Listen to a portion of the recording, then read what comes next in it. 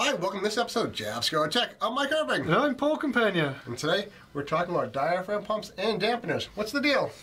Yeah, so what we've seen in some installations and out in the field is a condition called very rapid cycling. And what this is the pump is operating very close to its shutoff pressure, and that can cause the pressure switch to operate really fast and go on and off. And what this can potentially do is cause a failure to the pump. Yep. So if you're unsure if your pump's running under normal conditions or very rapid cycling condition, check out our other video and we show you both. And if it is in that the very rapid cycling condition, we just need to swap out the dampener. The dampener is a little piece of plastic that goes behind the pressure switch, and what that's going to do is it's going to alleviate some of the stress on that pressure switch. So check it out. Here we go. Okay, Mike. So, as always, safety's first. Yep, safety is number one. For a high voltage pump, 110, 230 volt, please do not work on this pump and contact the factory. Yep. 12, 24, and 32, those are acceptable. They are. Just disconnect the power on those. Remove the fuse, disconnect the power. Also drain any pressure or fluid from the pump. And talking about fluids, we want to make sure if this pump pumps chemicals, make sure you're wearing your gloves, your face mask, apron, goggles, all the safety precautions. Also prep your area if in case you're using chemicals. And at the very end, decontaminate your tools and your work area.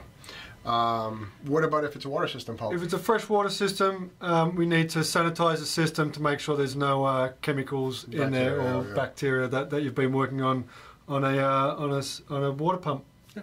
Awesome. Okay. Should we show them the videos? Sure, sounds good. Awesome.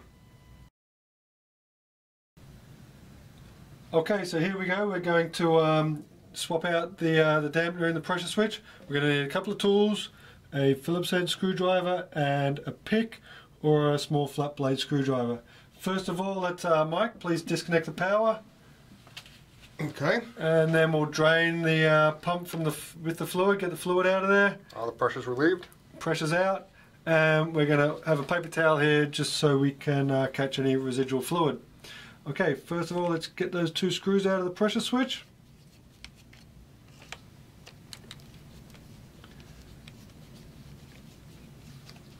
Okay, that's that. And just in there is what we're going to remove. So we can try to push on one side and get the pick underneath it.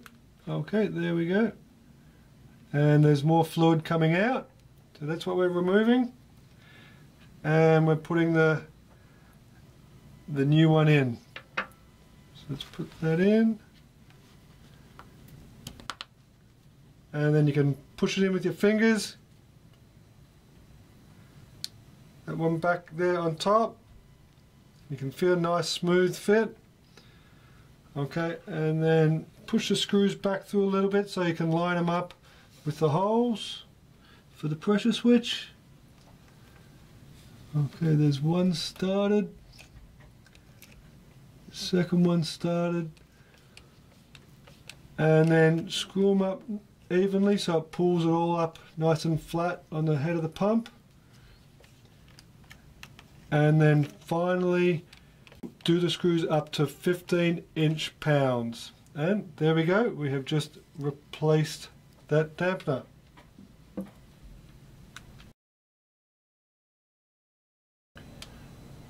So check this out. We're going to go ahead and show you how to swap out the dampener in the triplex head pump. It's a triangle head. So we're going to go ahead and pull off these two screws.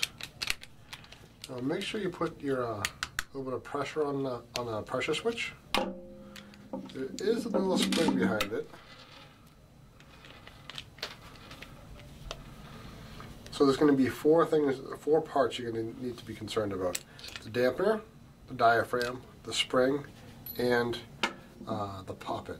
So pull this off. See, there's the dampener and the diaphragm. Move it off to one side. Now here's the old. There's the diaphragm. Here's the old dampener. Now oh, there goes the spring. Caught it. Inside right there, you can see the little poppet. And that poppet actually, that poppet post fits right into there. So what I'll do is I'll put the spring over the poppet, and it holds it in place. And then that little tower right there, that goes right at the 5 o'clock position.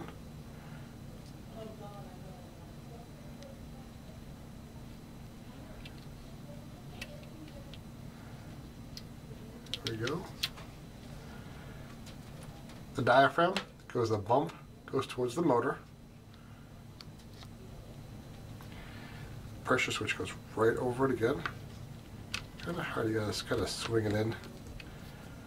Line it up. Stay.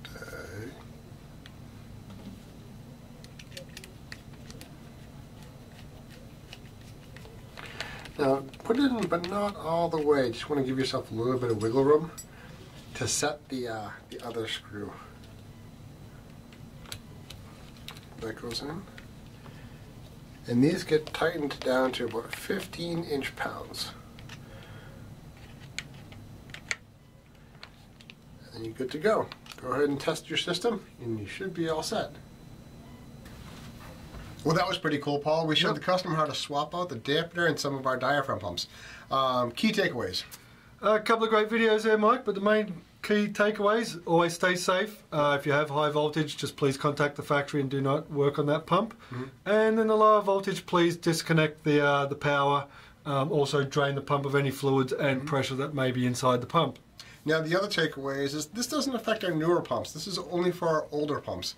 If you want to find a listing of some of the pumps that are affected, give the factory a call, and we'll go ahead and send you out the bulletin. The bulletin lists all the part numbers. So if you have any concerns, questions, give us a call. Feel free to. I'm Mike Irving. And I'm Paul Campagna. Thanks a lot for watching this episode of Jabsco Tech. We'll talk to you soon.